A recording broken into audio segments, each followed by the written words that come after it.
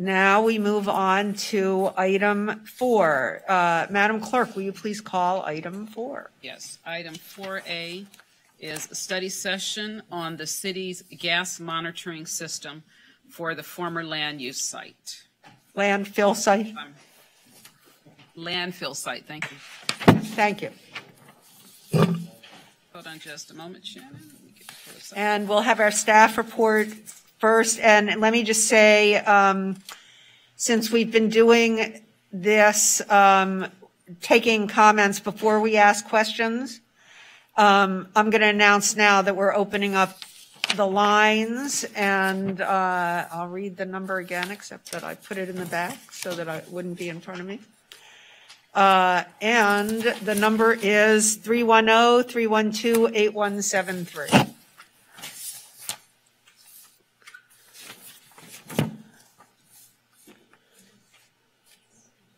Oh, sorry. There we go. Look how low I am. I'm just trying to do this stuff. Good evening, Mayor, council members, and City Manager. My name is Shannon Perry, and I'm the city's Chief Sustainability Officer, and I manage the Office of Sustainability and the Environment. You are used to having me up here talking to you about cutting-edge, innovative sustainability programs. Tonight, I'm here to present a slightly different topic. Tonight, we're talking about the city's landfill gas control system. Due to the impacts of COVID on staff and workloads, this project recently came to my office. As we were taking over the contract and starting to get a sense of the scope of work out at the city yards and coming up to speed on the landfill gas system itself, we thought it was important to bring this issue to you, the City Council, and also to the members of our public so that everybody had access to the most accurate, up-to-date information so that you could really be aware of this issue. So here we are tonight. We are going to give you a detailed and hopefully not too technical deep dive into this topic. I know that some people felt like there was a lot of technical information in our staff report, and I appreciate you bearing with us on this. I think it's really important when we're talking about something like this that we get into the details. And so you will find a lot of content in our presentation tonight, but we have built into our strategy a lot of time for you to ask questions at the end. So here's where we are tonight. I'm going to introduce to you the city team that's working on this project, and then I'm going to introduce our independent third-party contractor who will give the bulk of the presentation because she is the subject area expert and because she is an independent third party who really is does the operations and maintenance of the system itself. And then we'll circle back for questions and comments. When we get to questions and comments, your entire city team will be available to you. So the folks who are really working on this team, like I mentioned, the contract management and coordination of this work came to the Office of Sustainability and the Environment. We also have Rick Volte, our Acting Director of Public Works, Peter James, the city's our Public Works Chief Operations Officer, Chris Dishlip, who is our Capital Program Manager, and then James Velez-Conway on my team. It really coordinates the contract itself. He is out on parental leave right now. And then complementing our city team, we have Montrose Environmental. If you remember, you've recently approved their contract for another period of time to serve as the contractor for operations of the landfill site. So Margaret Patrick is with Montrose, like I said, independent, third party, really brings her technical expertise to not only monitor the site, but also to help city staff understand the best practices for not only the management of our landfill, but how other cities who have historical landfills are addressing them in urban areas. So with that, I will hand this portion of the presentation over to Margaret, and then I will come back at the end. Thank you. Okay. I'm going to take that off so you can hear me a little better. So good evening, Mayor, City Council, and also the public. My name is Margaret Patrick, and tonight we're going to be discussing the landfill that's maintained by the city of Santa Monica. Just to give you a quick background on me, I've been working and living in Southern California for the past 25 years on a lot of sites very similar to this site. My company that I work for is a full service consulting company. We do all types of different environmental projects, but a lot of the work that I do is specifically related to landfills and solid waste transfer stations. Oops, sorry. Can I move this closer here? Here we go. Okay, so I have to lean over between every slide. Okay, so the purpose of this study session is to help you all understand the landfill a little bit better. Sorry, I keep jumping around. So we're going to start with the site history, then we're going to talk a little bit about what is landfill gas, then explain the system components of the system that you have at that site, and also the current regulatory requirements, the current environmental compliance, and lastly, the current maintenance and future upgrades. So the site history began actually back in 1928. The area was a clay mining pit. The red outline on these figures is actually the city's yard. It is not the extent of the landfill or necessarily the extent of the clay pits. The site, the reason the clay pits were later converted into a landfill is because that was a common practice at the time. The idea is that clay has low permeability. Putting waste in it is less likely to contaminate groundwater. The last waste was placed in the landfill in 1970, and it's estimated that approximately 300,000 cubic yards of waste was landfilled. To put that into perspective, 1 cubic yard of waste is actually the size of an average washing machine. So there are a lot of local landfills in Southern California. A lot of people don't even realize how many local landfills there are in Southern California. And many of them are older, small neighborhood landfills similar to Santa Monica that were put in place back again in the 40s, 50s, and 60s. Before we had the current environmental regulations that we do today.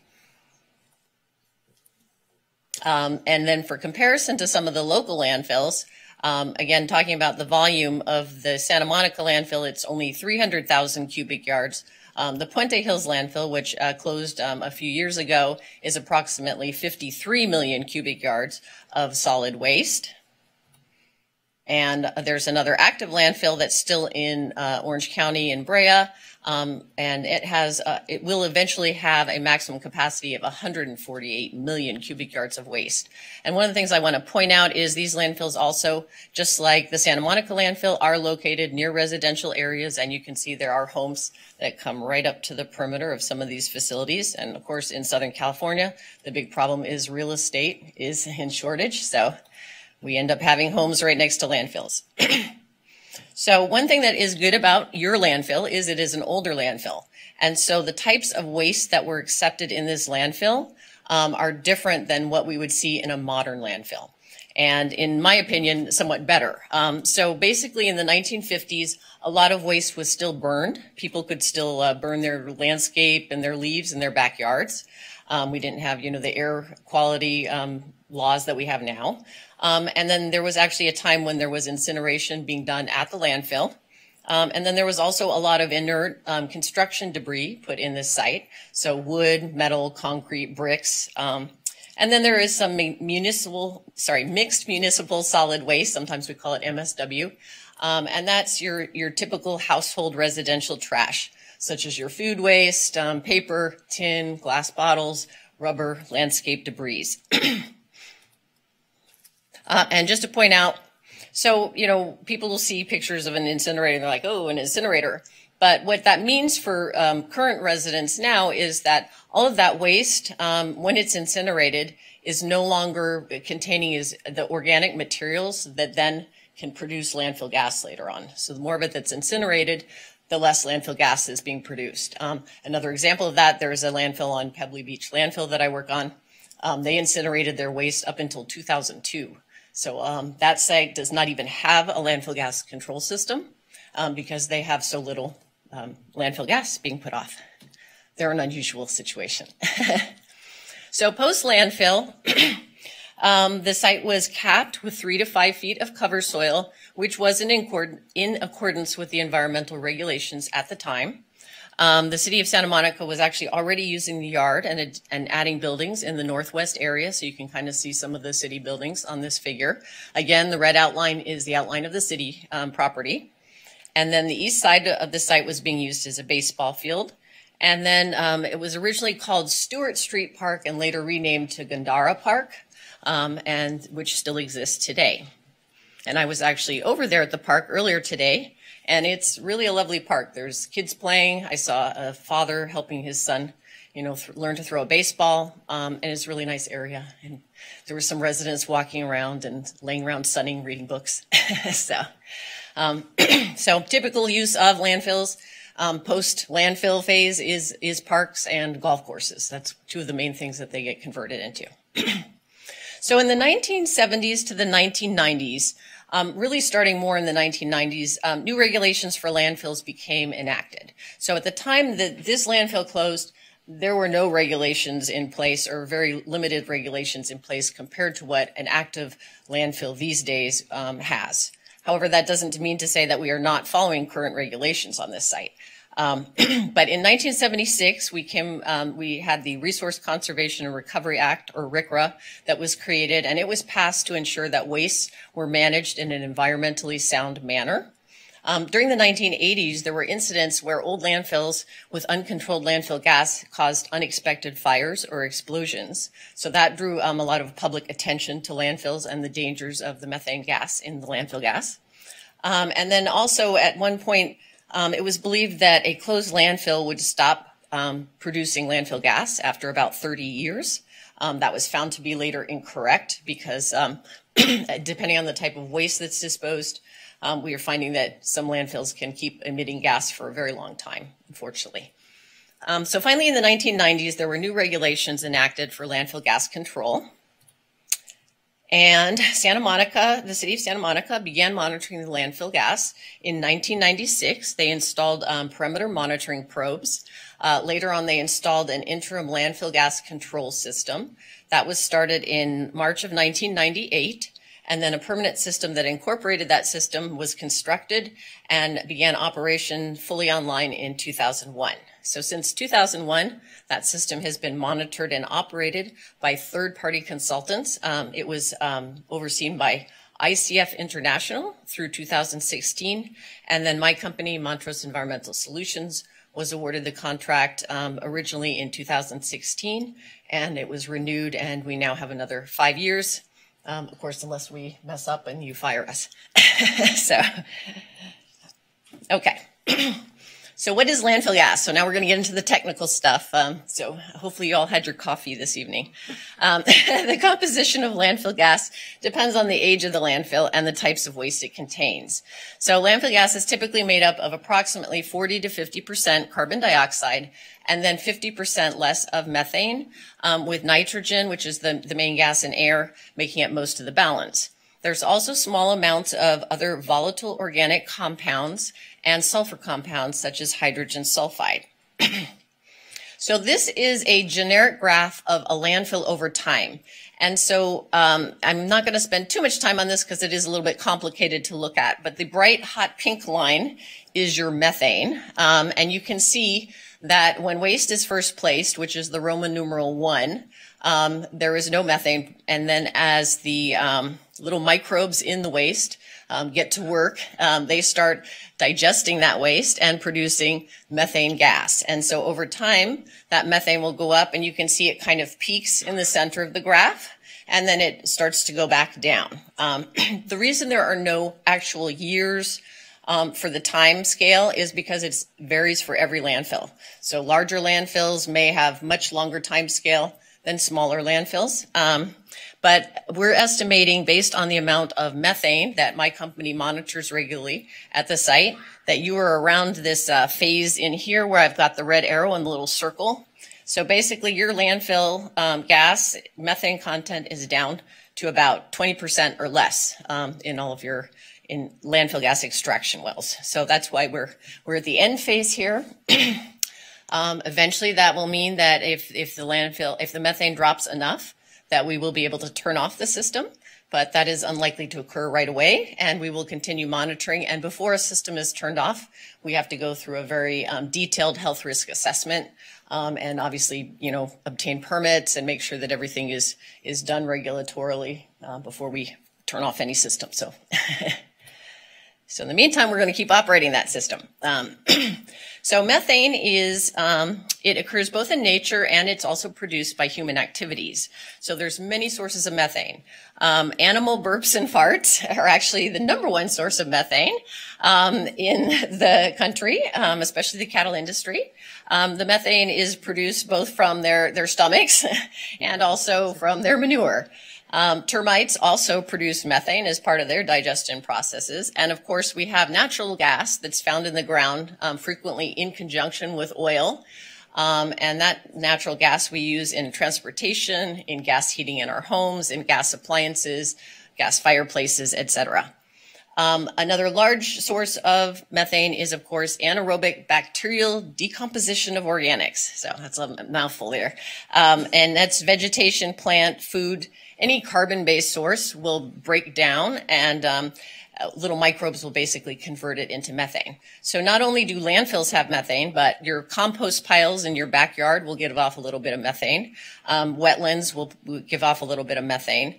And then also recent problems with climate change is we have permafrost that's thawing, and that area is very boggy and peaty, and that also is giving off methane, which unfortunately is making things worse, accelerating the process. So methane is generally stable. It is not poisonous. A lot of people are concerned about the health risk of it. The main health risk is that at concentrations between 5 and 15% in air, in the presence of oxygen, it is flammable and can ignite. So we have what's called the lower flammable limit. So less than 5% methane will not ignite. I could hold a match to it and it will not ignite. Or over 15%, it's considered too rich and also will not ignite. The site is required to keep the methane in the perimeter monitoring probes below 5%. That is the California Code of Regulations limit. The reason we do that is because that helps ensure that any methane that might migrate up through the soil to the air will end up being less than 5%. What I want to point out is that there are some landfill gas extraction wells at the site that do have methane in that flammable range. However, even if I were to hold a match up to one of these, which I will not do, but it's unlikely to produce a sustained flame because it does not have enough oxygen. It's basically sucking air out of the ground, and so it doesn't have enough oxygen, so the flame will just snuff out. That makes sense? Maybe? Everyone's still awake? Okay. So one of the components of landfill gas that is more of a concern are volatile organic compounds. The concentration of volatile organic compounds will vary depending on, again, the waste that was disposed of in the landfill, but they usually comprise a very small amount. So less than 0.1% of the gas will be VOCs. And one of the nice things about this landfill is that older municipal solid waste landfills usually have much lower VOCs than modern landfills because they received a lot less plastic waste and chemicals. So the majority of the household trash that was disposed of in the Santa Monica landfill was in the 1950s and 60s. So during that period, we were still using aluminum cans and glass bottles, not plastic, for sodas. Styrofoam was increasing in use at fast food restaurants, but paper was also very heavily used. There was a lot less plastic packaging overall. Your laundry and dish detergent came in cardboard boxes instead of plastic containers. There were less synthetic fabrics that people were wearing. So all your clothes, we have so many clothes now that are made up out of petroleum products. Back then we did not have that. It was more cotton and things that are, more biodegradable. And lastly, the flame retardant chemicals, which we're hearing so much about, were not in common use yet either. So the waste that was disposed of in this landfill had a lot less overall chemical makeup than the current landfills. So this is a map, hopefully you can see it, it's a little bit small unfortunately, of the landfill gas control system components. The little red things are the landfill gas wells, and then the pink and the blue are probe locations. I'm going to get into some more detailed maps here later on so you can see a little bit more. One thing I wanted to point out, though, is you can see the park. You can see also the city area and the city buildings. So what is a landfill gas extraction well? Basically, the site has 10 vertical landfill gas extraction wells. These are drilled down to depths of approximately 40 feet deep, which is the depth of the waste. And they are under a constant vacuum of 15 to 20 inches, I believe is what it should say on the slide. And over on the left, you can see a diagram of what a typical landfill gas extraction well is. So it's basically a tube in the ground with some perforations at the bottom, and we put it under vacuum, and that it helps suck landfill gas out of the ground. And it usually has what we call a certain radius of influence around that well, where it's extracting and pulling landfill gas towards it. And that landfill gas then gets moved or taken over to the treatment system. Oh, I don't know why these slides got messed up a little bit. Yeah. Sorry. So the landfill gas extraction wells are all connected to an 8-inch diameter collection pipe known as a header. And it's constructed of high-density polyethylene, and that takes landfill gas over to the treatment compound, but through the use of a 20-horsepower blower. So this blower is constantly sucking on these wells and pulling the gas over to the treatment compound. And I think under here that I believe it said that the overall system vacuum is 30 to 40 inches of vacuum. And then just to explain a little bit more about those extraction wells under vacuum, it's very similar to your vacuum you would use at your house. The little base area is what we're pretending is the blower, and it's pulling the gas, which is the air that's coming through that pipe. So for instance, if you were to have a crack in the hose of your vacuum, that would not actually leak air, it would suck air in. So the reason I'm explaining it this way is that basically the system, if it were to have a crack in one of the pipes or one of those landfill gas extraction wells, they would actually be drawing air into the system. It would not be releasing gas out to the atmosphere.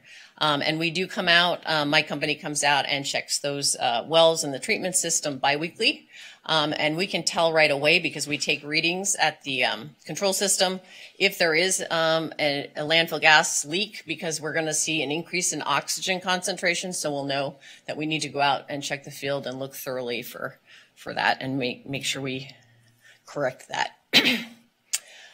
So another part of the landfill gas treatment system is the treatment vessels, and they consist of 2 large vessels that contain granular activated carbon and potassium permanganate alumina granules. Basically, these are very similar to what you would have at a water treatment system at your house, or even an air filter at your house. A lot of air filters use carbon.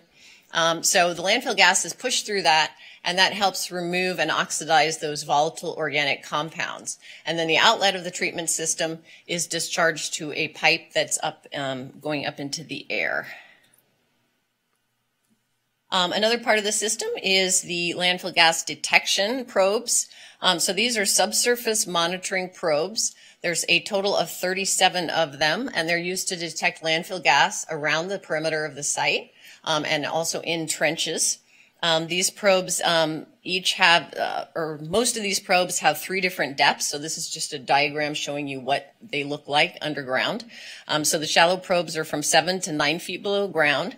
The intermediate ones are 18 to 21, and the deep ones are 33 to 35 feet below the ground surface. And so when we go to monitor your site, we go out there, we connect a piece of equipment to these probes with a little bit of vacuum on it. It basically pulls gas from the probes, and we're able to collect a measurement to see what the methane reading is in the probe at that particular time. So these probes, so 8 of these probes are located along the perimeter with the mobile home park, and there are also 8 landfill gas wells located along that perimeter, and then 2 sumps. So these are all used to detect and prevent landfill gas migration into that residential area. So the regulatory requirements for the site. So this site is in compliance with the South Coast Air Quality Management District rules and Title 27 of the California Code of Regulations, which is overseen by the County of Los Angeles Department of Public Health, which is your local enforcement agency. So quarterly, we prepare reports with the data, the monitoring data that we've collected, and we send those out to those two agencies. And then we are performing monitoring in accordance with a site-specific AQMD permit to operate and an AQMD Rule 1150.1 compliance plan. In addition to that, your LEA will come out to the site quarterly and also do his own monitoring, his or her own monitoring, and do probe checks and some other things too. So in addition to our monitoring, you also have an outside regulator coming out to the site and checking it. So this is just a little overview of what we do at the site. Bi-weekly, we come out, we check the landfill gas control system, make sure everything's operating properly. We check the treatment vessels to make sure that the landfill gas that's going through the treatment has all the VOCs removed as it should be.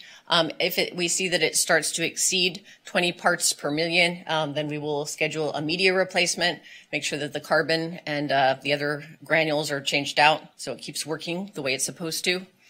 Quarterly, we monitor the landfill gas and the vacuum in all the extraction wells, which we also will make adjustments to if necessary. We monitor the methane and pressure in all the probes, 37 probes, each one of them 3 different depths, so a total of almost 80 plus probes. We also conduct instantaneous surface monitoring for methane throughout the park. So that's done by holding a monitoring device about 3 inches above the ground, walking through the park, checking for methane. And then we also will collect at the same time a sample of air, and that is submitted to a laboratory. A certified laboratory to have it analyzed.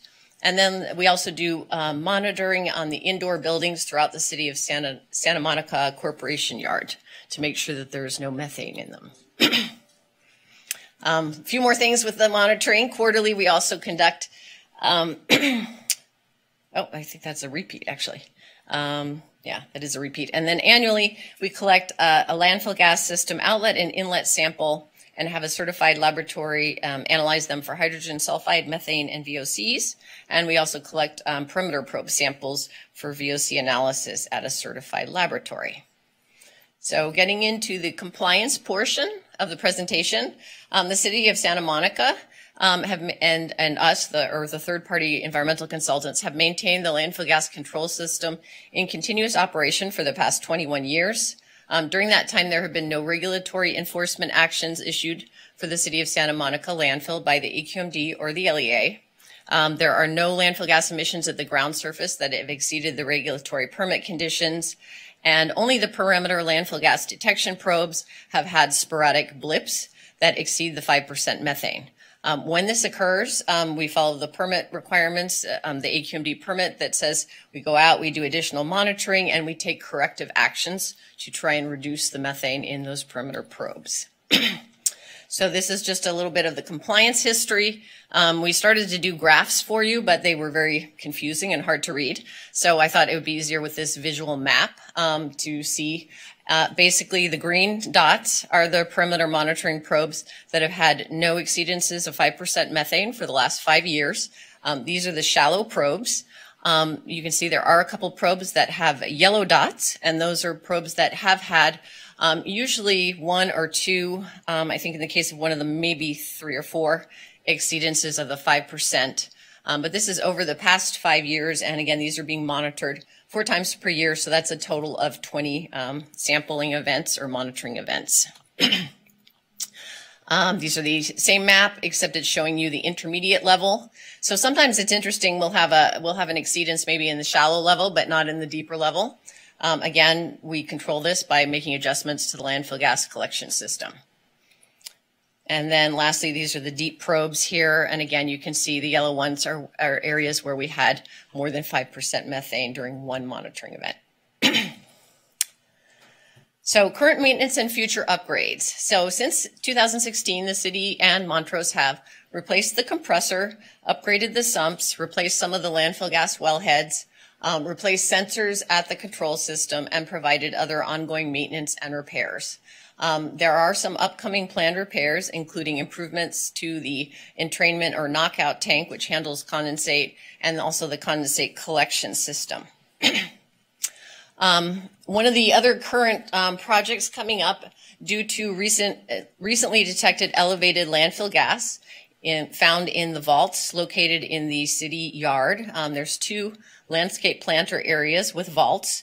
As you know, the city yard has been undergoing a lot of construction in recent years. And sometimes that construction can change conditions at the landfill. Doesn't necessarily mean it's causing the problem or causing increased methane emissions, but it is a landfill is a living, breathing organism. So sometimes if you have some changes at the surface, that can contribute to changes in methane subsurface. So we've been doing additional monitoring in these areas to make sure that we're controlling that gas. And as part of this, we are recommending that that installation of another landfill gas well. So you can see on this figure the location of those 2 vaults that had the elevated readings, and then the location of the proposed new landfill gas well. And that we're hoping will be installed. Obviously, we have to go through permitting process and get approval from the LEA, but we're hoping to get that installed here possibly the end of the year or the beginning of next year. So the City of Santa Monica and my company are committed to monitoring and maintaining a well-functioning landfill gas control system to protect public safety and the environment. And just to add to that, the reason I got into environmental consulting is because I am pro-environment and I want to do the best I can to ensure that the public health and safety is protected. So from systems such as this, because I know it's a little bit frightening for people who don't understand exactly what's going on with something that they live next to. So, and that's it. This concludes the presentation. Thank you so much for your attention. Hopefully you didn't all nod off. Maybe you learned something. And I'm going to hand it back to the city for questions. So do we have any speakers? We have 1 caller. So do we want to hear our caller before we ask questions? Sorry, we have 2 now.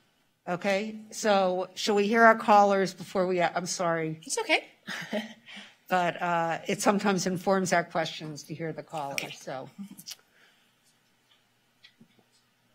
Okay, Esther, we're ready for the callers. Welcome, Denise Barton. You're in the meeting and your time starts now. Good evening. On the issue of gases released from the landfill under Mountain View Ms. Trailer Barton, Park. we need you to speak. I hate to have to, but we do want to hear you. Good evening. On the issue of gases released from the landfill under Mountain View Trailer Park, the spin and lies you and the city staff are trying to put out there that there have been no problems with the pumps are blatantly untrue. Remember when you, through the Housing Authority, held me hostage in Mountain View Trailer Park in a unit that had no telephone or internet line going from the street to the unit from mid to the end of 2016? Well, during that time, the soil began to rise to what seemed to be a significant level, and someone I knew checked the pumps, and not all of them were working. I contacted the city about it a couple of times with no response. I asked Susan Klein about it at a P&A meeting soon after she returned, and she knew nothing about it. I called the EPA, and within 2 days it was corrected. So for you to say that you've never had problems with the pumps is blatantly untrue. Thank you. Thank you, Ms. Barton.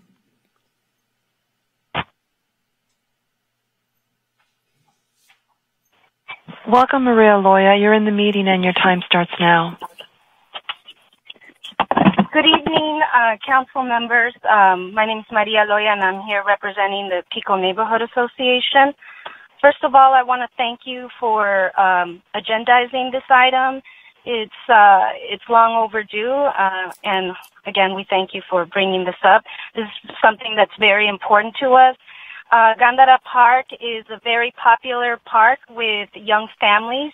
As the presenter stated, there's always families at the park. In fact, I take my kids to that park. And so having this hearing is very important. And there's several questions that we have.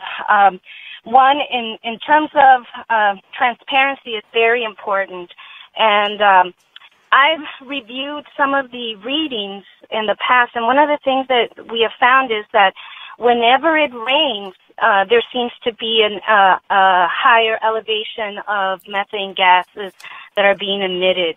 I'd like to know why that is the case, and if there is more methane being emitted, is there necessary to put some signs out there to inform people that probably this is not the time to be at that park? So that's one. I think it's also important. We'd like to know what other kinds of gases are being emitted along with methane. That's important. We'd also like to see some sort of sign letting people know, letting families know that that's a former landfill, and maybe having the website on where people can find some of these readings. We'd like to have more quarterly reports coming before the City Council, just to monitor how the safety of the park. We think that that's the most important thing, is making sure that the park is safe. And so thank you very much for your time. Thank you, Ms. Loya. And now we move to council questions. So who would like to begin? Councilmember Polute. So thank you all very much for the presentation. And there's no other park that I know in the city of Santa Monica that has this problem with that's sits on top of a former landfill, correct? This is the only park in the city of Santa Monica? Yes, that is correct. Okay, great. Are there any other landfills, though, in the city of Santa Monica, or is this the only landfill that we know in the entire city? This is the inactive landfill that was used for municipal solid waste in the former clay mine site. Back in the era, there are some maps that have been circulating around where you can see other areas.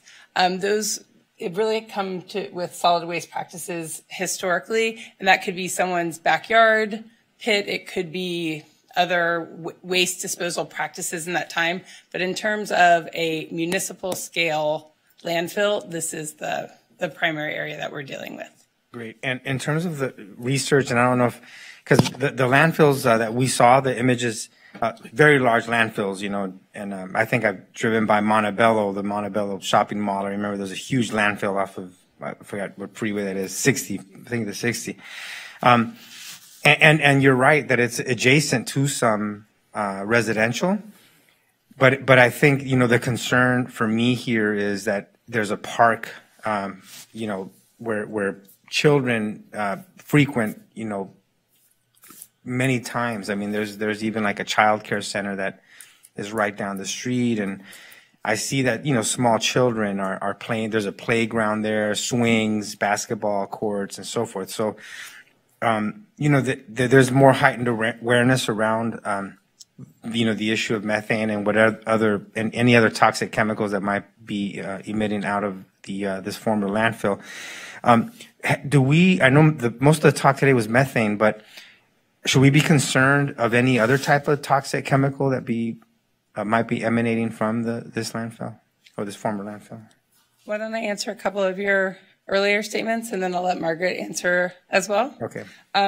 So I did want to remind everyone that the most significant impact from methane is as a greenhouse gas, not as a human health carcinogen. So whether you live adjacent to the park or you are a regular park visitor, or like I am, if your child plays baseball there consistently and for hours after practice ends, the primary issue with the methane is the greenhouse gas. It's not a contaminant at that local air quality level. The other piece that I thought was important is really thinking through the use of the park.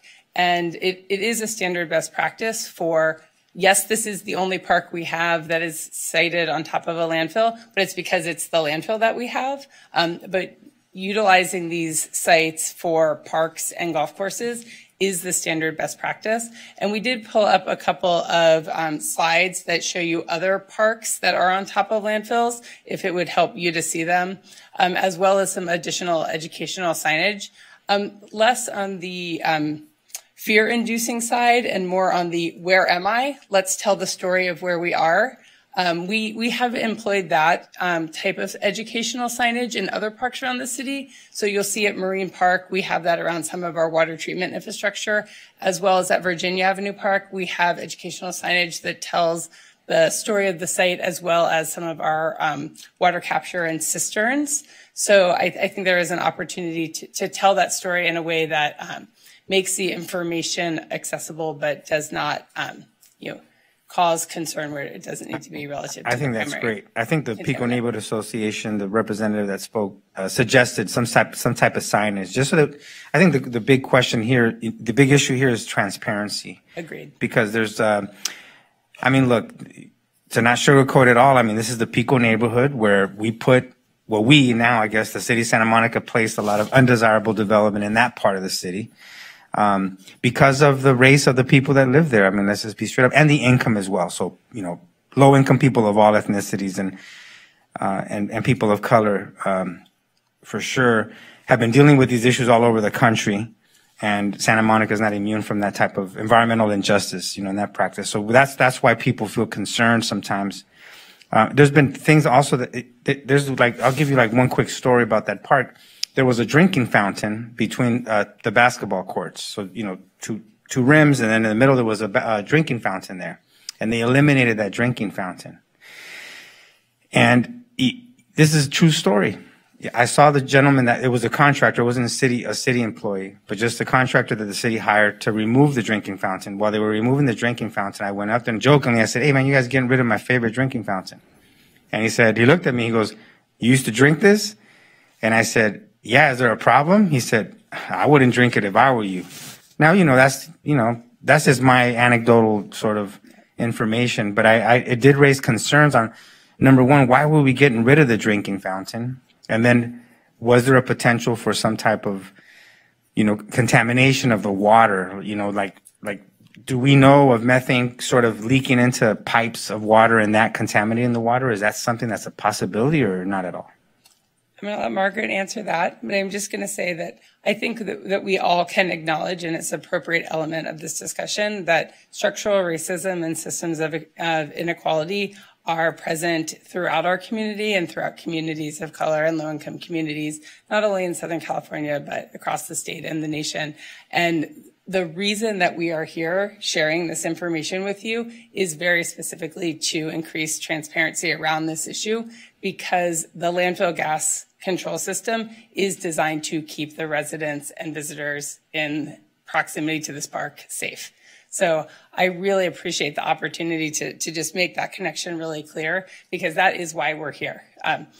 All of us are dealing with the decisions that were made by previous, previous decisions, right? Whether it's where the landfill is, where it's been, what materials are in it.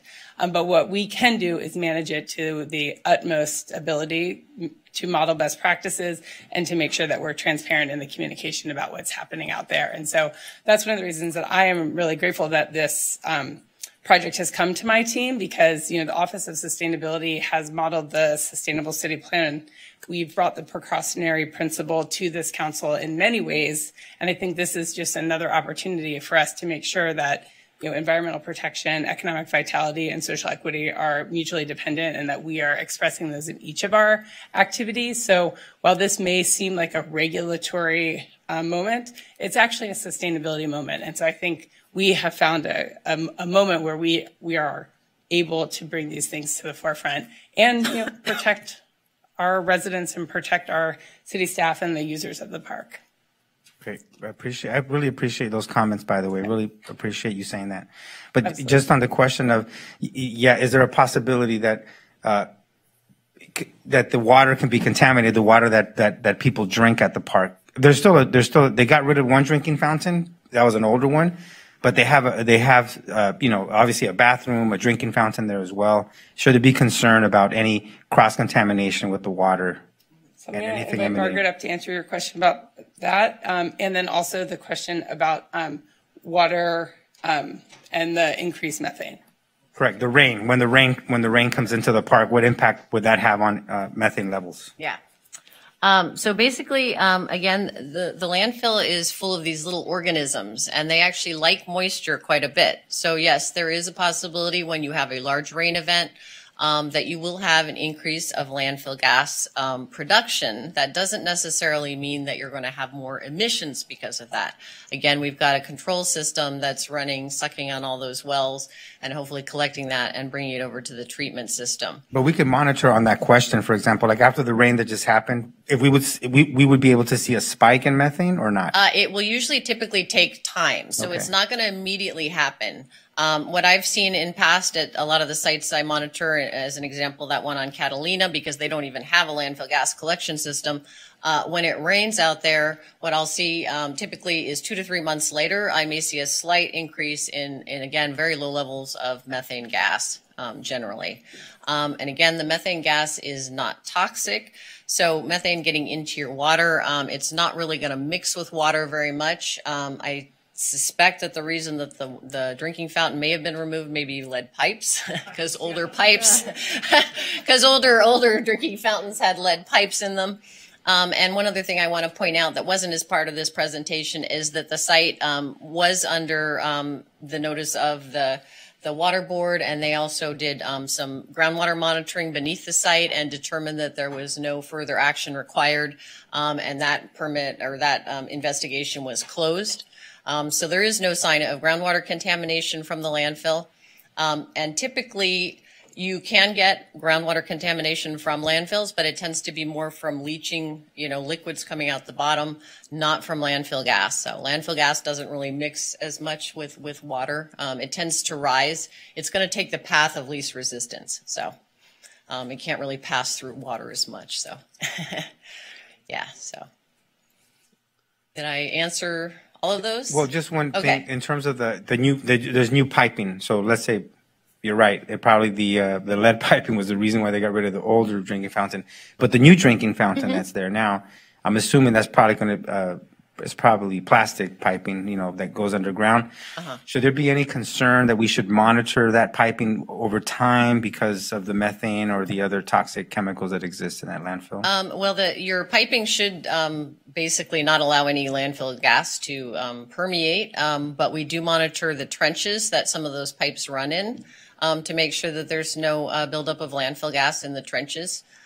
So that is something that's done. I don't specifically know about the new drinking fountain pipe at the facility, but that's something definitely that could be addressed if needed to be. Put it on the menu. And just the last question I had was in regards to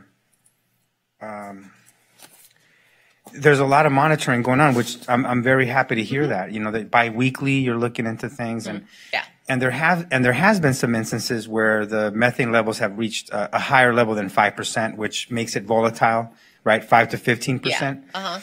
Just to explain though, those are in the subsurface. So the actual surface of the park, we do surface monitoring with a piece of monitoring equipment, and the limit that we have actually for the surface of the park is 500 parts per million. So part of the reason that there isn't signage there is because it's not required. If we had concentrations that were high enough to be dangerous to people playing there, we would have Prop 65 warning signs on the park. So the carcinogenic levels of the landfill gas, basically if the methane is less than 500 parts per million, which is 0.01%, or actually 0.005%, then the actual volatiles or the toxic chemicals in that gas are going to be 0.00005%. So very, very extremely low levels and unlikely to cause a problem. If there was an individual that for some reason went around and tried to light up some stuff like a fire to keep warm. I mean, we have, a homelessness crisis, and there's been incidents of people setting up fires, on the side of the freeway and other parts.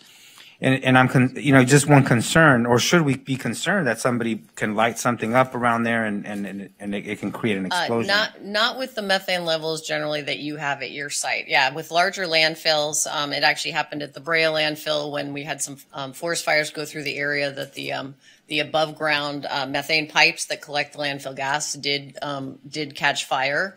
But it damaged the system somewhat, but it didn't really spread the fire any worse than, the wildfire that was already going through the area. One of the nice things about your site is all those pipes are subsurface. They're not exposed at the surface. The landfill gas wells are under manhole covers, which are heavy, difficult to remove. So the biggest danger would be, again, if you have somebody really trying to do vandalism at your site and they're going to try and pull those manhole covers off and maybe throw a match in one of those wells, but they got to take the cover off. They've got to open the well up. And then, as I mentioned it briefly in the presentation, they could throw a match down in those pipes. Basically what will happen is they might get a short burst of fire and it's going to immediately put itself out. So it's not going to start, a giant raging forest fire. Okay. Yeah. Mayor Pro Tem McCowan. First, I just want to make sure, I know Councilmember De La Torre did have a question about, are there other chemicals being released from the landfill other than methane that should be monitored? Or are they being monitored, or what's the status of those? Yeah, they are being monitored. So those typically, so volatile organic compounds, again, because they're at such low concentrations, we don't have equipment that we can just go around and immediately detect a reading. So we collect those bag samples. We collect a 10-liter sample of air above the park and also from the landfill gas itself. And we send that off to a lab. And there they use high-tech equipment to give us a readout of what exactly is in that gas. So. And how often are those readings done? Those are typically done quarterly. Some of them are quarterly and some of them are annually. Mm-hmm. And can you tell us just off the top of your head what some of the chemicals that you guys find in that airbag? Okay. Some of the VOCs, I believe, actually, I don't remember off the top of my head. I do know that there is some hydrogen sulfide in the landfill gas. And the amount of VOCs is kind of sporadic. Sometimes there's acetone, toluene. There's a couple gases that actually you'll typically find in air as well, near freeways. But again, all of those are relatively low levels. So. And none that fall into the category of toxic. They are to human at the concentrations. Yeah. So basically the dose makes the poison. So at very low concentrations, they're not going to be present a risk to the public. Okay. Sorry, go ahead. Go ahead. No, go for it. Again, if people are really concerned, we could, you can do a health risk assessment and you have a toxicologist come in and run a whole bunch of statistical calculations to tell you exactly what the risk is. But I can tell you based on other similar sites that I've dealt with that we have done the full health risk assessment on, the landfill, because your landfill gas levels are so much lower, your associated health risk, the amount of VOCs in that landfill gas are also much lower. So less likely to be an issue at this site. Again, I can't fully say without doing, the full toxicological assessment. Okay. So on the soil capping, 3 to 5 feet was the standard then. At that time. I'm curious, has that standard changed today? Actually, it's still generally 3 to 5 feet. What's changed is what the type of cap that it is. So nowadays there's standards on the, it has to be a certain permeability of clay. You have to run some, geotechnical testing on it. And then a lot of the modern landfills, they're using a geosynthetic liner, liner over the top of the sites also to help cap. One thing that is good is, anywhere that you have pavement too, that does also act as a cap. So paved areas, and that's generally why we do the surface sweeps more in the unpaved areas, because the paved areas act as a natural cap. And the DG areas probably help some kind of similar additional component. I don't know, but I would think. Okay, so, a couple things. One, thank you, staff, so much for the great work on this. We get a ton of questions about this as someone, and I have a question. She knew I was ready to to coming. So, but I know Councilmember De La Torre, Councilmember Parr, and myself probably more so than other members of the council get inquiries about this. It's the neighborhood I grew up in. My father grew up down the street from this, at the time where they were incinerating the trash and when it wasn't a landfill. So, we don't care more than others, but I think when you are taking your kids there every day during a pandemic because there's nowhere else they can go, you get concerned. And when people are walking around the neighborhood saying that it's toxic, as a member of council, that's concerning. And so to what extent do you think that signage to make people more aware, and I love the idea of the history of it, just to be fully transparent, because it wouldn't change someone like myself taking my kids there. I don't actually believe this is toxic, any more toxic than the fact that I live next to a freeway either. But I'm curious what options we have for that and what the impact you've seen at other areas of the city where we do sort of add that component. And then lastly, I think it's really fitting that we're taking this up on the same night that we're doing SB 1383, because that's the real issue here. And aside from the fire potential, you guys addressed this, but is there any feeling that there are health concerns at that park? Because I really want to alleviate that concern that's kind of going around.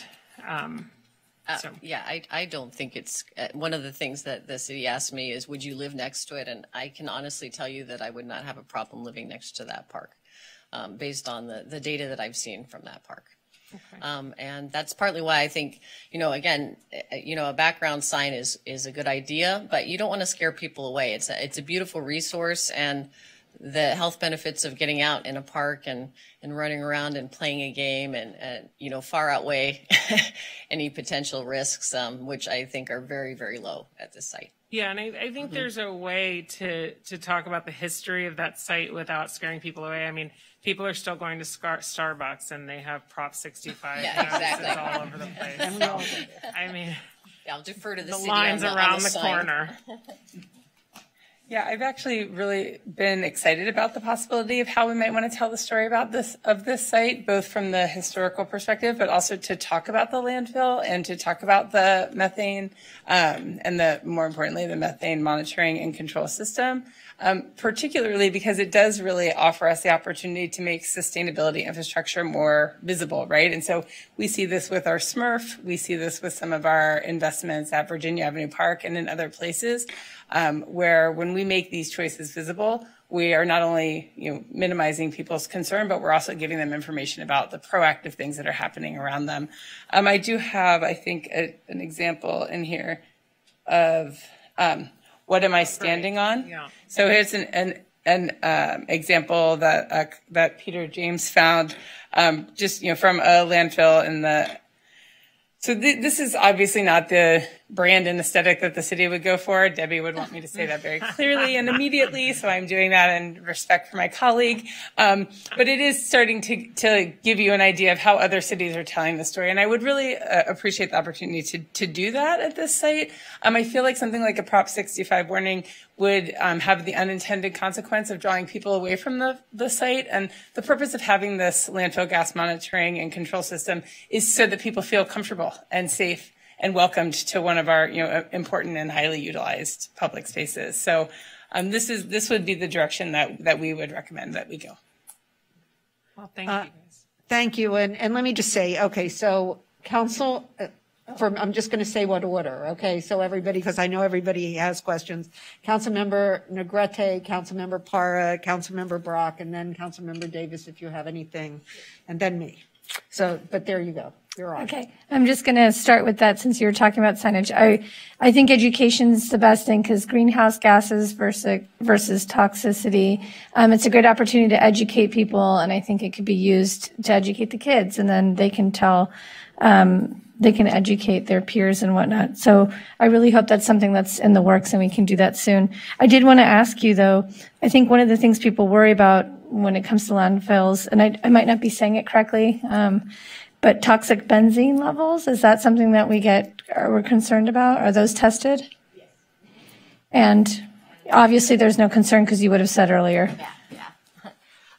Yeah, sporadic benzene has been detected in the landfill gas. That is something that is typically found in landfills.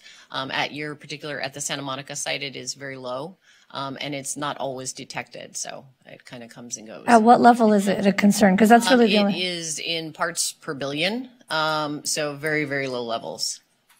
That it's a concern, or you're saying ours are very, very low levels? Yours are very, very low levels, yes. And then when you're taking it quarterly and annually, do you switch up the times of year that you're taking it? Because as we know, rain and other things can change, right? Mm-hmm. Yes. Well, typically the annual samples are collected in December, which, actually is the beginning of our rainy season, or November, December is, rainy season. And then, but, I think we do occasionally have samples other than December that we collect. So I was just reading on my own before this that just to educate myself, because to be honest with you, I think I was misinformed about what it is, right? So then I started reading into it and got into a wormhole a little bit, but was just curious because I heard that at other landfill sites over, in the past 20, 30 years that they found that testing during different times of the year makes a difference and it's important. I was just curious if there's a system to that, and we do. Yeah, typically the actual regulatory permits will specify when they want us to do the testing, and so usually we follow that schedule. But that's definitely something we could talk to the LEA about and see if we collect samples at different times per year, see if that makes a difference. And then on that education standpoint, is there something you could put in comparison for those of us who don't know a lot about it to say well, here's this park, and this is why we feel it's safe for anybody to be on. And in comparison, what wouldn't be safe or is less safe that we tend to ignore? I mean, like Councilmember McCown said, living next to a freeway. I mean, what would be considered more harmful to humans that you can think of that would be a comparison? I think something visual like that, that we could relate to makes it a little bit easier to digest. Well, the freeway is a perfect example. But another thing too, a lot of people don't realize is you do have again, the dose makes the poison. So using some of the certain household chemicals that we use in our homes, if we use them on a regular basis, this is something that's come to light in recent years with maintenance workers that do a lot of cleaning, is that we're breathing in high concentrations of some of those chemicals, especially lately with the pandemic. We're spraying Lysol everywhere. That over time is not very good for us either, and actually maybe worse for us because, again, we're ingesting a very a large volume of it. So the small emissions at the park that you'll breathe in over the course of an hour playing are going to be very, very insignificant compared to, again, especially spending a lot of time next to a freeway. Of course, in future, we may all have electric cars, and then those freeways will not be the problem that they are now. But in the meantime, we have, another great opportunity to educate our community and use some examples like that, maybe so that everybody can understand exactly how harmful something is and isn't, and the difference between greenhouse gases, and how we as a community can actually do better in terms of that impact that we're having on the earth. So thank you for the report and the education tonight. I appreciate it. Yeah. One other thing I can point out too, as far as benzene, the reason we have, when you go to fill your car up now, they've got all those little special rubber discs on that pump is also to prevent you being exposed to benzene, because the number one or a larger source of benzene is gasoline. So, yeah. So in essence, dropping some gasoline on your shoe and getting into the car is more harmful. It's probably not so good. Got it. So, okay. Thank you. Thank you. So I've had an opportunity to speak to Rick and Susan a few times, but a couple things that came up today, and also when I was reviewing the documents before this meeting, were Some of the reporting in the last 5 years, some of the probes along the perimeter or the side between Gandara Park and the Mountain View Park, that showed some of the shallow, intermediate, and some of the deep probes, that there were a few times within the last 5 years that, the levels were over the 5%. And so that was a little concerning to me because, it's my understanding based upon the report that all the probes that are in the Mountain View Park are no longer being tested because in the past, there was no readings. There was 0 levels or no readings. And so therefore have been discontinued, I think, for the last 5 years, if I'm not mistaken. So those blips along that perimeter tells me that there may possibly still be potentially some readings in Mountain View.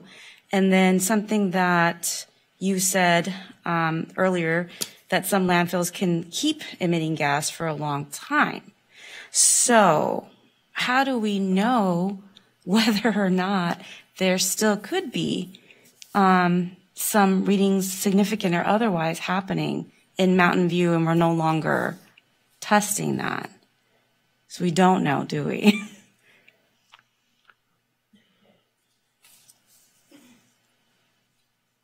So I think I had a slide back here that kind of showed that. So yes, we have had some sporadic detections on some of these perimeter probes, and here you go is Right. PP 14, 12, and 15, Mm-hmm. and then also 6.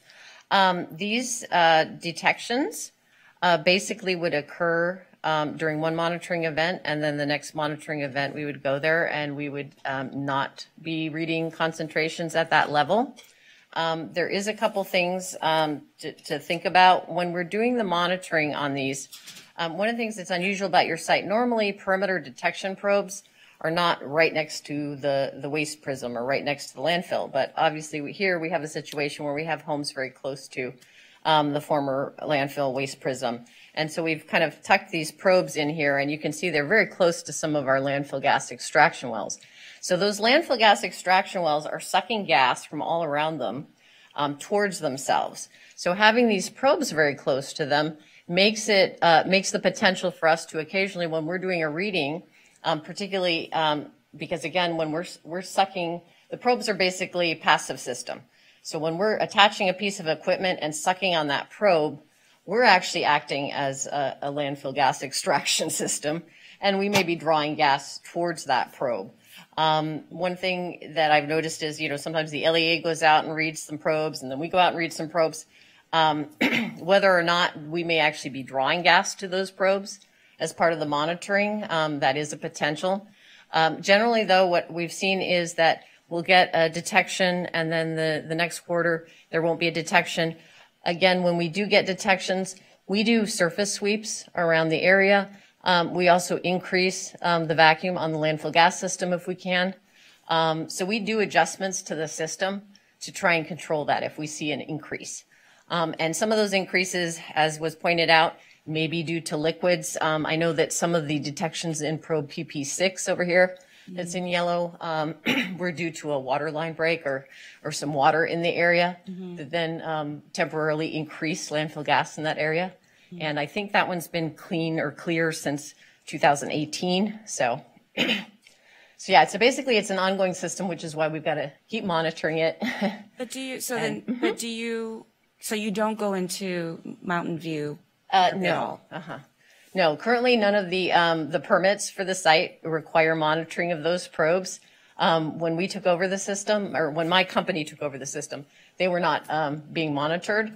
And I will defer to the city on the history of those probes. I don't really have a lot of information on them. Okay, that's a little bit of concern to me, just because, based upon the conversations tonight, you said that they can keep emitting gas for long periods of time. And I know that at Mountain View, there used to be gas detections there. And then within the last few years, apparently when there was probes being done, there was no longer emissions being noted, and that's why there was no longer a requirement for regulatory having to continued monitoring. Mm-hmm. Yeah, so then it was taken out of the, but I still think that we need to. Well, I'm of the opinion that we need to test it.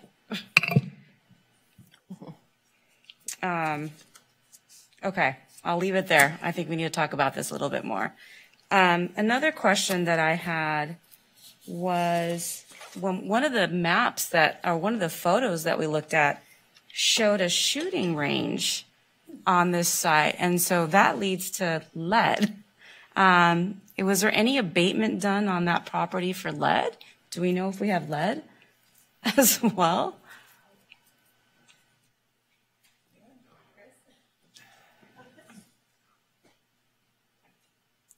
Good evening, Council. Chris Bishop, your Capital Program Manager from Public Works.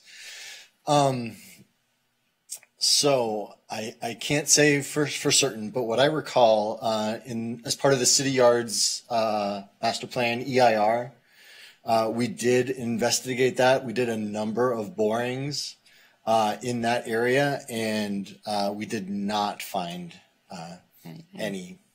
Okay.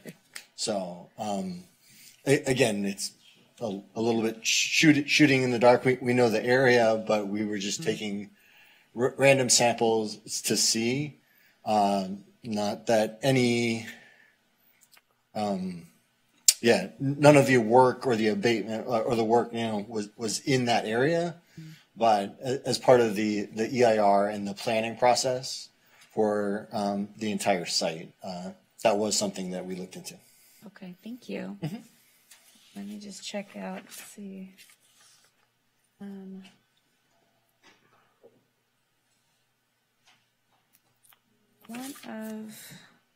so going back to, I think it was in the staff report, it indicated that you were going to looking to put some new equipment, I believe, behind the baseball field. Is that, and in the photo, okay, yeah, okay. I'm like, and in the it was kind of hard for me to tell. So in the photo, it appeared to be behind the baseball diamond. And I was just curious if that equipment was going to be above ground or underground, or like how intrusive that equipment was going to be. No, it'll be subsurface. It's actually in the city yard there. So this is unfortunately we couldn't get a newer aerial photo, but you can see this is you've got a new building here that these vaults, the one vault is near. And so yeah, this landfill gas well is going to be over in the city yard, not near the baseball diamond. I don't know why my picture looked like it was like right there.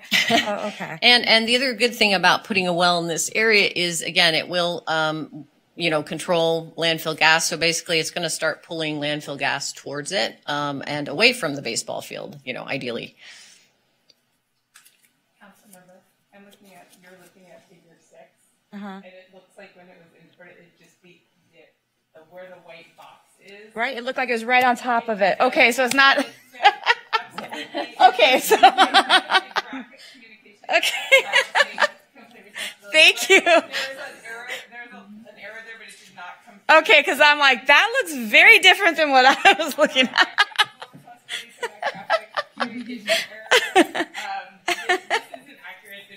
Okay, perfect.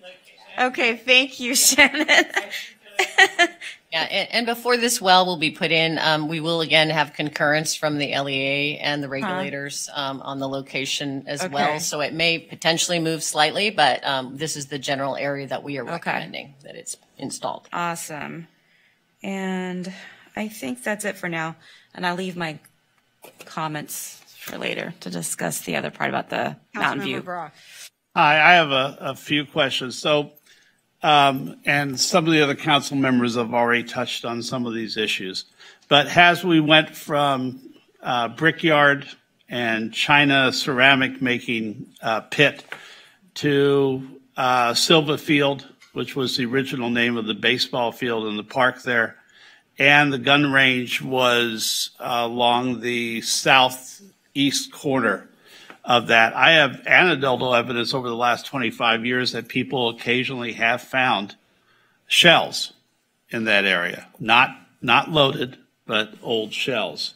So I want to reinforce the question about lead in the soil, especially along the area where the gun range may have been.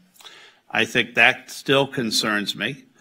Are there any other, I know we talked about methane and some other chemicals, but the ground continues to shift there. It's no longer usable as a baseball field. It's really more of a small moguls for cross-country skiing if the climate really changes. So my question is, have we looked at the ground? Now I understand this is the second covering of the ground since the trash heap was there. I understand it stayed level for the first 15, 20 years. The city, now I may be wrong, but the city, I understand, excavated it and resurfaced the ground cover. So have we looked specifically at the ground as it continues to alarm me and others in the area that we see the shifting of that ground constantly? So I can remember when that was really a great Little League field. It's not now. So have we looked at that ground cover? And then I have a couple of questions about that are follow-ups. Yeah, well, I can't specifically address the ground cover or the construction that's been done at the park, but I can tell you it is very typical for landfills to have settlement. That is part of the reason they are used for golf courses and parks, is we don't want to put structures right on top of them because of settlement. Because basically, as those bugs are eating away at the trash, it's compressing, and so it's going to start sinking. So areas where you have a lot of settlement indicates that a lot of that material has been consumed, basically. One good thing from that is areas where you have a lot of settlement may mean you're reaching the end of landfill gas production in that area. So, and I know we've had a lot of settlement next door in the city yards where some of the shelter structures have settled and have changed a lot. So my question, however, is there are new ways of utilizing ground cover now that would cover the remaining refuse that's down the ground. Would it be prudent to actually look at resurfacing, tearing out the old ground cover, making sure there are no chemicals, there's nothing in there, there's no lead, no anything else, and resurfacing this over time and looking for grants to be able to do that, possibly even using it as a catchment basin as we're doing in other areas for gray water with the proper, sealants and things in there. Would that make it overall safer and better for use and would restore the ability to have a baseball field there or pickleball courts or whatever else we want to do? Yeah, I'll defer to the city on that. I would say that landfills have had additional cover materials added to them. That is something you can investigate. Obviously, it really depends on cost and how much you're willing to spend to haul in a lot of extra clay or put in additional liners on top of this site. But I wouldn't remove the cover that's already existing there. I would just add, if you're going to do something with it, I would add more. You'd add another cover and make it level. Yeah. Digging things up and exposing things Causes is going to be problems. a worse. Yeah. So there may be stuff under there that we don't want to see or know about. We just don't want to expose people hold to on. it. Yeah. It's my turn. Yeah. Yeah, we just don't want to expose people to it. When we go digging and excavating, we're exposing people to, Well, I know they did this waste. once. At one time, they tore up the ground cover and put new ground cover in. So when I had heard there were newer, better ways to seal it, would it be better to find a new way to seal it to make sure that it gave all the residents peace of mind it was a more usable park? I think there are a couple questions here. I think that, there's 3 or 4. Yeah. Dick's So I think Margaret's observation is important and like the prudent answer, which is this landfill is currently contained, and we have a highly functioning landfill gas monitoring and control system that keeps us, in excess of regulatory compliance.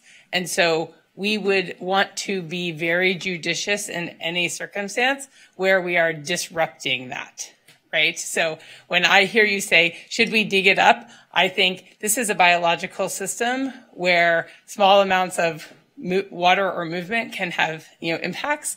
And so my observation there would be, no, that wouldn't be our most prudent movement. I think that's what I heard her say and what I wanted to amplify. The other thing that I heard you say is, are there opportunities to augment the existing cap in a way that would allow us to utilize the baseball field? And so as a baseball parent and as a person who sits on the Field Space Advisory Committee with my parent hat on, I know that would be, bringing this field back into that level would be welcome by our community. I'm not going to wade into the pickleball part of it because I know that's your I had to throw that in. But I will. I do think that these would be complementary, but not necessarily connected ways of addressing the sports field needs at Gundara Park. Can we or should we do boring samples of the ground cover in the park in different areas to make sure there's nothing that we've missed? Other than, I understand we are totally covered with methane, but I'm asking about other things that may be in the park. And as much as everyone just said, oh, we don't want to dig it up, that immediately gave me cause for alarm. So is there a way to look at other types of getting samples of the earth, et cetera, and analyzing to make sure we're okay in all areas that the public would go to? I think that the clear answer there is, as Margaret mentioned, we do test, in addition, methane for volatile organic compounds and other components that would be your primary concern. And because we do test those and because we do send them to an independent lab, I think that one of the key messages that I want you to hear, that I want the members of the public to hear, is that they are safe when they use this park. And that's important. Are there opportunities as we look down the line to identify other areas of concern? Potentially, we would need to look at, connect with our colleagues at city yards and in parks and see what information and what research and what testing was already done for environmental impact reports on previous projects. The data that you're looking for, which is beyond the scope of what we're talking about right now, it may exist. It may not just have been packaged in the way that you're looking for right now. So I think that would be the appropriate next step. It wouldn't be necessarily to go there immediately, but to look at what information we already have. As far as the residents who live next door, I think Councilmember Parra just touched on something that concerns me as well. And I've had instances in the park back in 2013, 2014, where residents of Mountain View came to me and said, we've had leaks from the city yards for 5 or 6 months now, and it's sort of a green algae, weird water. We've asked several times, nobody's done anything. Will you come over and look at it? And it was during one of the jazz concerts, and I walked over and looked at it, took pictures, and within a week, the city had said, oh, we fixed the leak. We've taken care of it. But it alarmed those residents to have a leak going past their front doors. So I question the fact that we're not monitoring there, because that's where people are living. And even though it's not a requirement, I would think, and I see Rick getting up to answer that, but I would think that just for peace of mind for the residents of Mountain View, that they would want to feel that the same monitoring that's going on in the park is going on there if that was part of the landfill or directly adjacent. And maybe I'm wrong, but that's what my question is. Good evening, Mayor, City Council, Rick Valtier, Acting Director of Public Works. So as has been stated before, those probes within the Mountain View Mobile Home Park had been tested for, I think, up to decade before and consistently presented a non-detect or zero reading on methane. And it came to a point where the regulators no longer required it. And as Margaret mentioned, it's no longer part of our permit. So certainly I understand that there might be a concern of continuing, for residents to think that there might still be that what if gas continues to emit in that area. The data doesn't show it. Certainly the council can direct us to continue the monitoring in that area. It's just that, is that where we want to spend our limited resources? Do we want to continue monitoring methane gas in an area that has shown non-detect for an extended period of time and it's no longer required by the regulators? But, and maybe I missed that, but I understand that methane levels ebb and flow as the ground settles and has different things happen in the area. So I think making sure that we have health risk assessments in that area would be crucial, regardless of whether it's restoring all the methane measurements, but making sure that that area periodically is checked so that the residents of Mountain View can feel that their health is never at risk. Other than from the household spray they may have been using during the pandemic. So we could certainly look into perhaps spot checks of the probes that exist within the Mountain View Mobile Home Park. We could potentially go out there, locate the probes, and take spot check readings just to reconfirm that we still continue to have zero readings of methane in the area. And at the same time, do some sort, I know I'm repeating myself on this one point, but looking at the ground throughout Gandara Park just to make sure that, I know at one time there was a gun range, there have been other things there to make sure that the ground is safe. And I'm not talking about methane, but from whatever else could be there. Again, I think it's peace of mind for residents. And I know our CEO of Public Works a few minutes ago mentioned, or there was a slide put up about showing the history of the area. I think that should be done absolutely, not in a scary way, but to say, here's the history of what was here. I just pulled up a picture of my mother's china, which was made from clay at that pit, and she has it at home. So I'm entertaining bids right now. No, I'm not. But the point is, I think it would be good, regardless, to give the history of what was there, from Silva Field to the brickyard for the city, to all these different things that went on there. I think that should be done in all of our parks, regardless. So where's the question? And I'll rest. The question? I just said I'll rest. Is that your comment too? No, it was a question. Shouldn't it be done? And I like the fact that it had been brought up, and I've seen that in other parks throughout the nation. And that wasn't a question either, but I do have a question. Oh, I'm sorry. I didn't realize you were going. Well, no, you can go first. No, go. So hopefully this can be brief, but I really think we need to answer this question yes or no. Is Gandara Park safe for people to use? Yes. And is Mountain View Mobile Home Park safe for people to live there? Yes. Thank you. Now, we keep talking about the fear of methane, but I want to go back.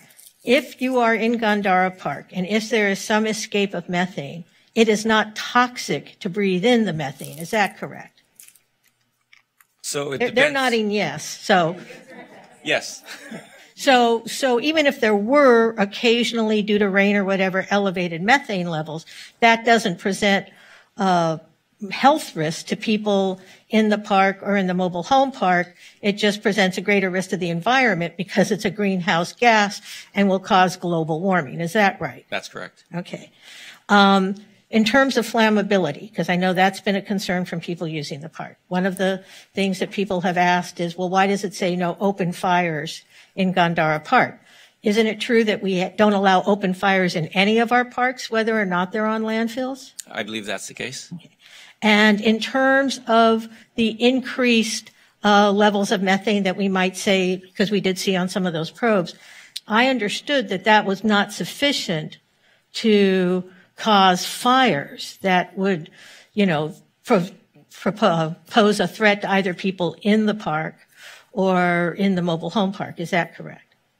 So as Margaret explained, methane has a very limited range at which it is considered flammable. It's either above 5% and below 15%. Anything below 5 or above 15, you either have too much concentration of methane or not enough concentration of methane. And on top of that, it has to be mixed with oxygen for a fire to be sustained.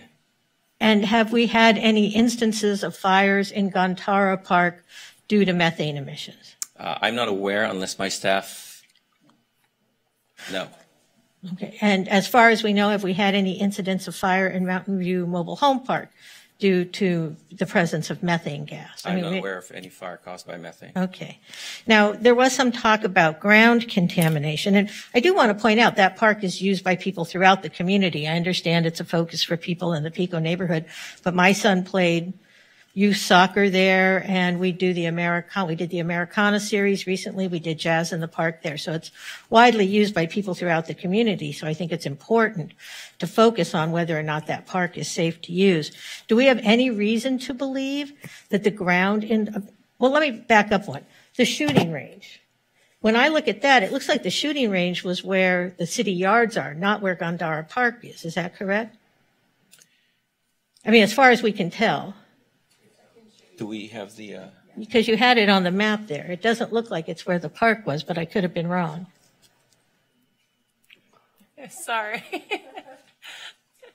Did you remember all these slides? Is there going to be a test? Yes.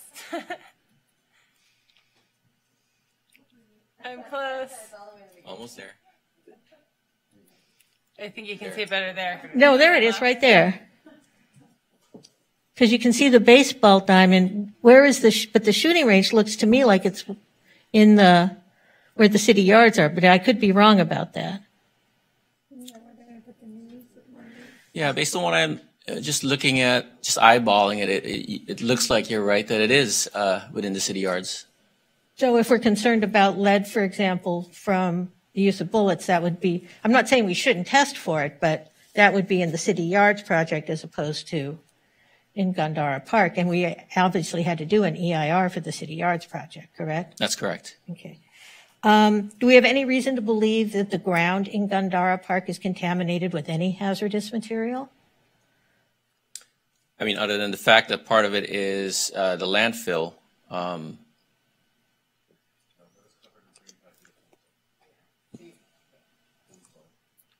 Yeah, other than the fact that it's covered with a landfill and it's been capped, I can't see why we would consider it toxic or subject to any type of soil remediation. Right. Well, I mean, for example, Mountain Gate Country Club is built on a landfill. People pay tens of thousands of dollars a year to go golf on top of a landfill. Is that correct? I mean, not a member, but I believe it is. And there are actually homes right next to and they are $1 million homes next to that former landfill, right? Yes. So, I mean, at least our experience as a region has been that the mere existence of a landfill doesn't necessarily pose a threat to people using where the landfill was or living next to the landfill. As long as they're properly monitored with the landfill gas monitoring system the way our landfill is. Okay, well, that was going to be my next question. And based on our monitoring and all the work we've done, and it's certainly been, quite a bit of work, do we have any reason to believe that there's any danger posed to anybody using Gandhara Park or living at Mountain View Mobile Home Park? Not at this point. Okay, great, thanks. Rick, while you're here, I do have a question, and it relates to a letter we got from Pico Neighborhood Association. Have you seen that letter? Yes, I have. Oh, good. So I'm looking at a chart that's on page 14 of 15 of that letter, which you may have seen, that shows a series of very high concentrations. Thank you, Peter James. And the chart mysteriously appears, right? On page 14, there is a chart that shows high readings of methane at TP2A and TP2B over a period of years. Can you tell us what what those readings mean? So this is a record of one of our trench probes, TP2, and we found high readings of methane in this trench probe, and Montrose explored it. They took the samples, brought it to a lab, and they found that the readings do not match that of the landfill. And the readings were more match that of sewer gases. And we found that, if I'm not mistaken, that this trench probe is actually located close to a sewer line. And the assumption here is that what we're reading there regularly is coming from the sewer line, not from the landfill. And this has been explained in the staff report, and this is explained to the SCAQMD and the LA County Department of Public Health, that this is an ongoing situation. And it is, it's on record, but it's not gas that's coming from the landfill, it's from the sewer line.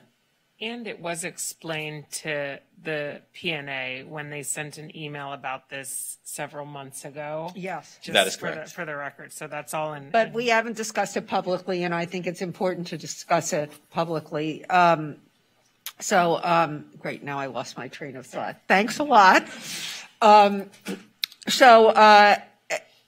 At one point, there was a lot of interest in this whole area, including when we passed the Bergamot Plan.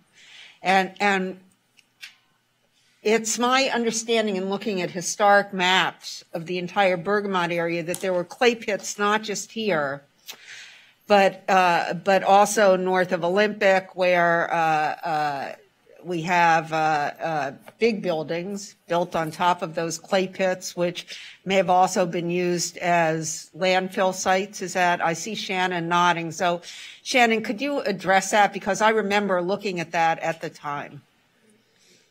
Oh, or yes, the master of the Bergamot Plan. There's things that worked out better for that plan, but I think the assumption is correct that there was. I voted against it. You were the only one. I was. That there was a tremendous amount of clay mining activity back in the early 1920s. So sites like Red Bull, the Drescherville property that's now owned by NMS on Nebraska, they all have a legacy of sort of deep pits. Drescherville actually has tunnels that run beneath it. Some of those pits are still visible to this day. And I know from having worked with the tenants and the property owners in that area that they have had to invest substantially in shoring their buildings, driving deep piles through the waste to get to the bedrock. So it's part of their pro formas when they develop on those areas. But this was common sort of on the east end of Santa Monica, not just in the Pico area, but extending north. Right. You have to remember the development of the city really originated at the shoreline, and it wasn't until after the Second World War that we saw the expansion of places like Sunset Park and Mid-City. So the area of Bergamot really was the Wild West up until, modern day. And so there were a lot of activities like that occurring in and around that time. And so, correct me if I'm wrong, but there have been numerous EIRs done in this area for projects, et cetera, numerous soil borings of areas like the one that Gandhara Park is today. That's correct. And the city has a lot of those on record. I believe there's also hazardous materials reports that come to us through private development. And certainly in this area, we would have a record of those if anybody's interested in that. And if there were something, you would be able to address it today. But my recollection is, that wasn't why I voted against it, but there was nothing, right, then. Right. Yeah, Correct. Thank you very much. Those are my questions. Who would like to begin the discussion? No one? Well, let me just say, let's start with this. This is a study session. So we can ask questions and discuss what happened. We can give direction if it's voted on, I guess, but that is all we can do. So yes, so Councilmember Parr, I'd love if you started. Sure, thank you. I think that, at the end of the day, I appreciate this information and just really the education. It's invaluable, not only for us, but I think for the residents, because there has been so much misinformation, and also I think the education is just really important. And I love the idea of having some type of informational signage there so people can make informed decisions about, whether they want to be there or not, but also to learn, right, about the history of the park in our neighborhood, and instead of all this, chatter about what's going on there and what's not going on there. I think that, our residents in Mountain View, they've gone through a lot. They have gone through a lot. And I think it's really important for us to continue to support them and to make them feel safe, regardless of what those percentages are or are not. I like what Rick said about potentially doing some spot checking. I'm really interested in learning more about how we can do that and make that information available to them, regularly. And because I know that would ease my mind if I lived there.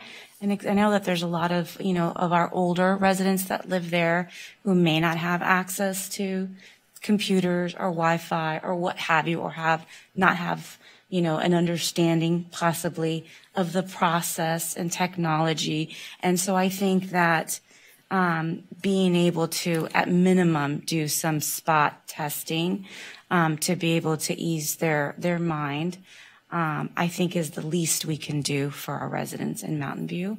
And I would be really happy to see my colleagues agree to, at minimum, something of that nature.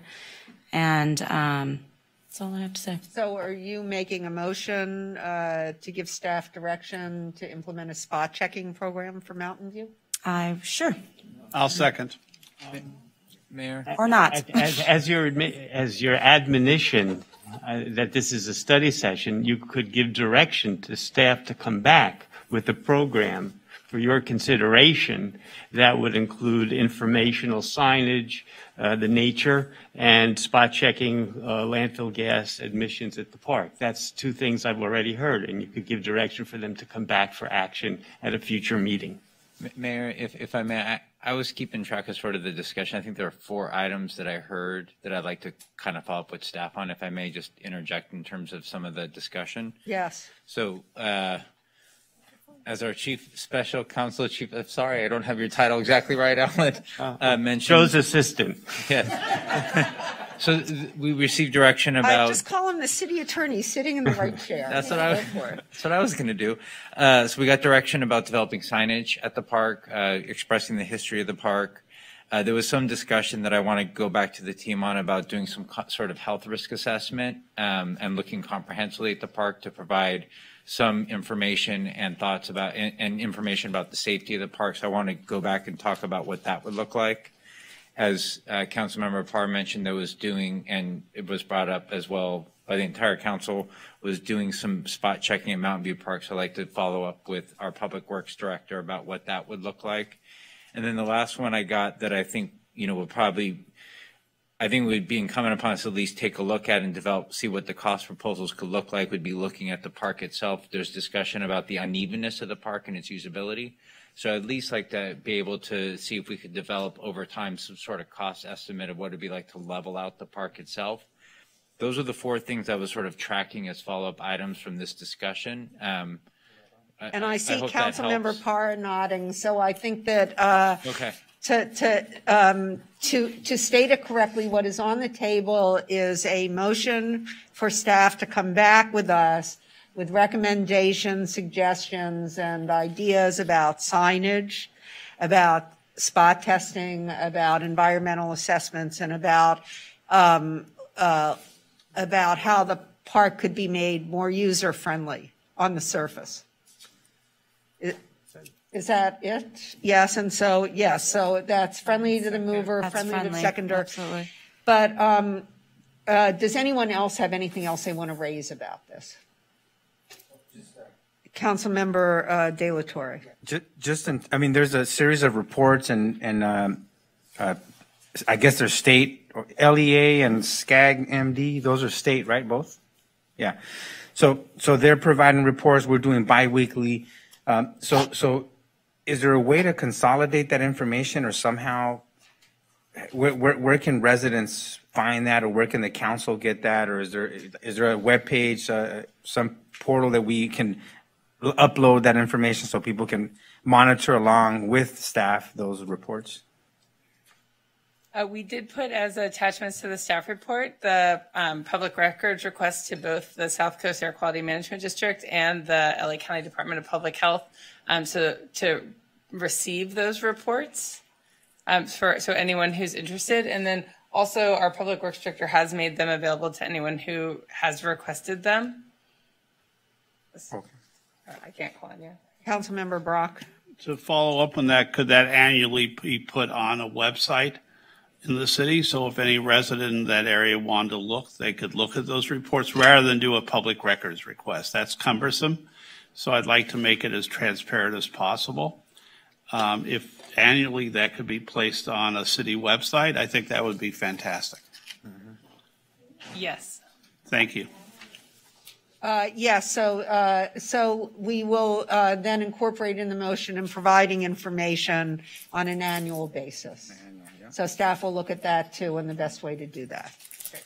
Councilmember Brock. I want to just thank the staff, thank the consultant firm for coming to us and for the conversation that we've had tonight about Gandara Park, because I had questions dating back to 2011 or earlier, 2010, and I remember it being discussed at the Recreation and Parks Commission when former Commissioner McKinnon was still on the commission. That's a long time ago. So I'm really grateful that we've had this time for this discussion, and I hope, as Councilmember Davis made sure the staff reiterated, that the park is safe for residents to use. And I thank everyone for that information, and I hope that resonates with the residents that we were concerned, and that everyone from staff to outside firms are monitoring the safety of that area. So thank you. Any other comments? Yes, we're going to in a minute. I may have something to say. I do want to thank you all for this report. And as somebody who is from a family that was in the chemical manufacturing business, like trichloroethylene, right? I mean, I grew up with this in my house around, I mean, it was everywhere.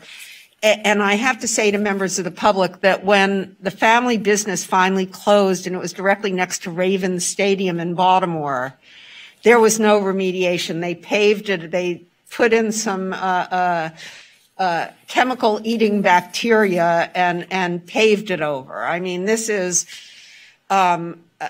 I know what toxics are like. And in fact, I had non-Hodgkin's lymphoma that relapsed. Blood cancer seemed to run in my family.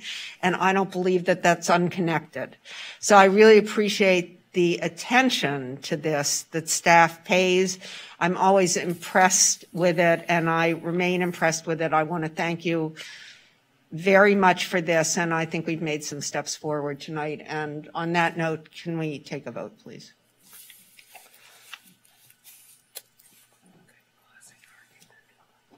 Okay, so I'm gonna ask you guys to go ahead and start the vote. And we have the Councilmember Parr made the motion, and Councilmember Brock was the seconder. Yes, that's right. Thank you. Councilmember Parra. Oh, wait, my screen. Yes. Councilmember Davis. Yes. Councilmember Negrete. Yes. Mayor Pro Tem McCowan. Yes. Councilmember Brock. Yes. Councilmember De La Torre. Yes. And Mayor Himmelrich. Yes. Although I think that I just turned my yes. Oh, no, that worked. So push your yes. Thank you. Mine was on and then it was off. So 7-0. There you go. And thank you all for a great report and for really answering all of our questions. We really appreciate it. And now we're moving on from methane to sewer capping.